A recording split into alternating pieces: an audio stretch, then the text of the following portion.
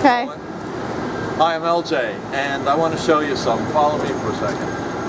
If you come back to your car and you see this sticker, this is not good news. This means you probably had outstanding traffic tickets. If you have 3 or more outstanding with the city of New York, you're going to get what happened around the corner over here. Let me show you. Cameraman, just come around and just take note. That's called a boot. And this is a unique one because what you do is you, if you see that on your car, do not attempt to drive away. You'll destroy your car. And so what you're going to do is pull one of these stickers off right here and call the 800 number.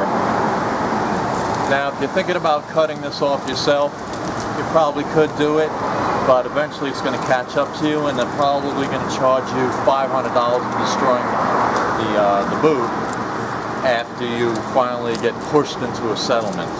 So you're gonna call us up, this 800 number, and we can ask you for a credit card, your credit card, a friend's credit card in my case, and once you complete the payment, they're going to give you a code number, which you're going to punch in over here, and we're going to do it right now.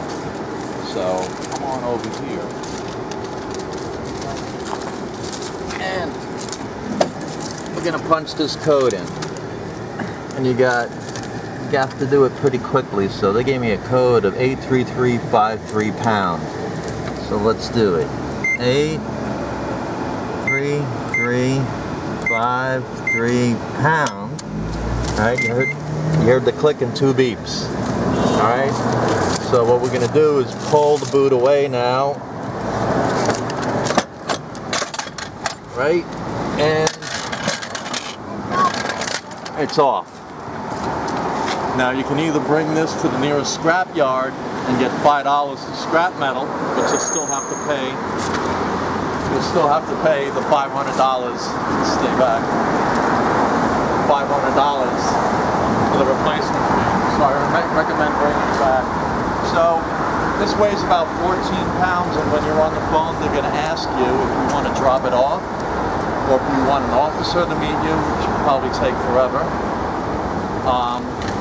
So I elected to drop it off because I wanted to get this done quickly. And they're going to make sure that you're capable of taking this off and lifting it because they want to avoid liability issues.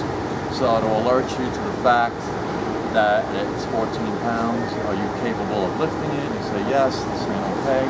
They'll give you the procedure that I just showed you, then the code, and then then they'll instruct you to put this in your trunk or the back of your hatch, not the back seat. So we'll do that now.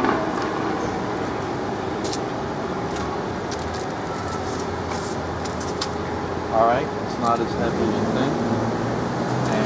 And then you bring it to the nearest drop-off area. So we're going to Clarkson Avenue in Brooklyn to drop it off.